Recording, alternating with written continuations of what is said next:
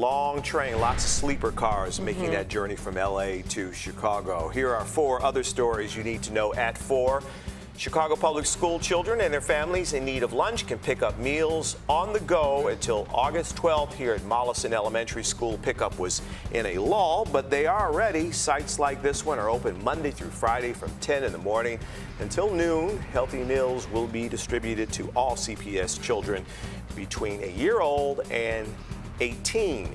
Tomorrow, the House committee investigating the January 6th assault on the Capitol has called a surprise hearing.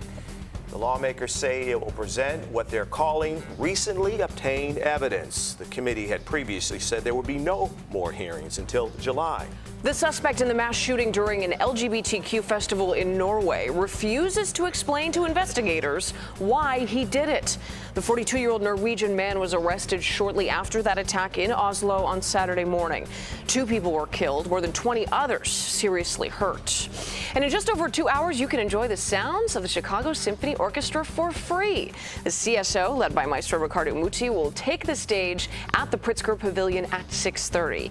This is a homecoming of sorts. The orchestra is returning to Millennium Park for the first time since 2018.